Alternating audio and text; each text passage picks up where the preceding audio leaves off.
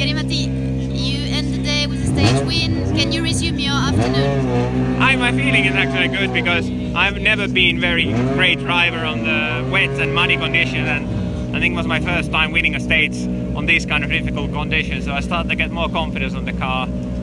Stages before that, Mittelmosel and Grafschaft, still hesitating with the slippy places. Didn't find the confidence over there with the mud and the water, but now it's starting to come for the end of the day, so that's I'm happy. And what's the plan for tomorrow? We're on the 8th position, but I think the caps are not so bad, so let's see. I mean, Panchaplat is going to be exciting and important, and hopefully we could get a bit better place tomorrow, but we have to stay clever. Good luck. Thank you.